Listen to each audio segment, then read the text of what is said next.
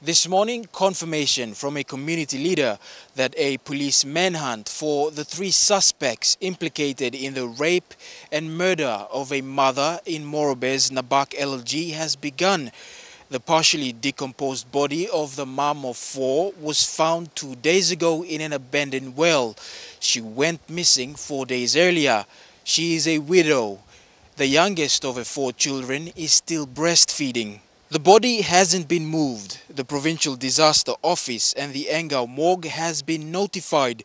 Police and community leaders are working together to bring the suspect to justice. Tension is still high. Gobadik village leaders are working to keep the family of the woman calm. Despite their frustrations and anger, the family want the suspects brought to justice. Yesterday, Morobe Governor Kelly Naru said the culprits must be caught and face the full force of the law. Law and Order Committee members and the interim president for Nabak have been working closely with police to apprehend the suspects. Bethany Harriman, National EMTV News, Leh.